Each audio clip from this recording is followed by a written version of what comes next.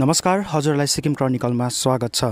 Reserve bank of इन्डियाद्वारा 14 February 2022 देखिको लिएर 18 February 2022 सम्म फाइनेन्शियल लिट्रेसी विक मनाइरहनु भएको छ र यसपालिको थिम रहेको छ गो डिजिटल गो सेक्योर। र आज भने यहाँ पाक्योङमा उहाँहरूले फाइनेन्शियल लिट्रेसी विक पालन गरिरहनु भएको छ र थप जानकारीका निम्ति हेर्नुहोस् यो report. Reserve bank of India त फाइनेंशियल लिटरेसी वीक लास्ट 2016 देखि यो हरेक साल गर्नु हुँदै रहेछ कि अब्जर्भ गर्नु हुँदै रहेछ। यो साल पनि यो फेब्रुअरी यो 14 to 18 यो हप्ता उहाँले फाइनेंशियल लिटरेसी वीक अब्जर्भ गर्दै रहेछ थ्रू आउट द कन्ट्री। यता मात्रै होइन, पुरा कन्ट्रीमा देशमा। हाम्रो स्टेटमा हिजो हाम्रो गभर्नर साहबले यो प्रोग्राम इनाग्रेट गर्नुभयो एन्ड आज सबै डिस्ट्रिक्ट्समा यो फाइनेंशियल लिटरेसी वीकको प्रोग्राम अब्जर्भ हुँदै रहेछ। आज तपाईहरुले देखेको हामीले आज यो फाइनेंशियल लिटरेसी वान पनि आज लन्च गर्यौं एन्ड यो दिस सालको यो थीम के छ भने go digital go secure. So त्यसमा focus is an promoting digital transactions.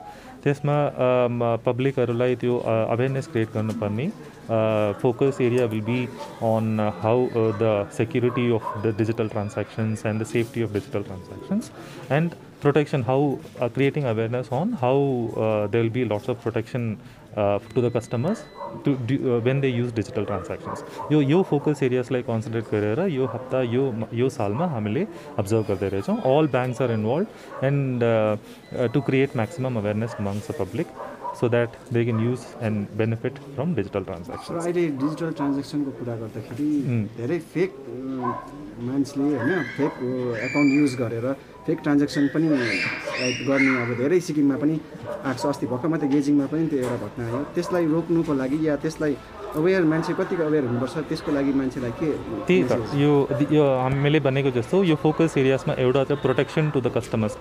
यो त्यस्तो डिजिटल ट्रान्ज्याक्सनमा कस्टमर्सलाई के प्रोटेक्सन्स छ त्यसको बारेमा अवेरनेस क्रिएट गर्नको लागि।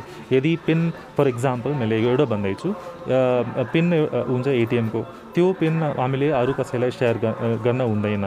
त्यसो कारणले यदि ओटिपी आउँछ ट्रान्ज्याक्सन्सको, त्यो ओटिपी हामीले कुनै पनि फ्यामिली मेम्बरसँग पनि सेयर गर्न हुँदैन। त्यस्तो खालको अवेरनेस क्रिएट गर्नको लागि यो हप्ता आरबिआईले अब्जर्भ गर्दैछ and through out this country we are creating awareness during this week.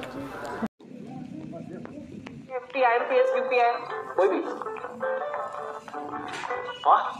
Financial transaction कहीं भी कभी भी अब मैं भी बनूंगा डिजिटल।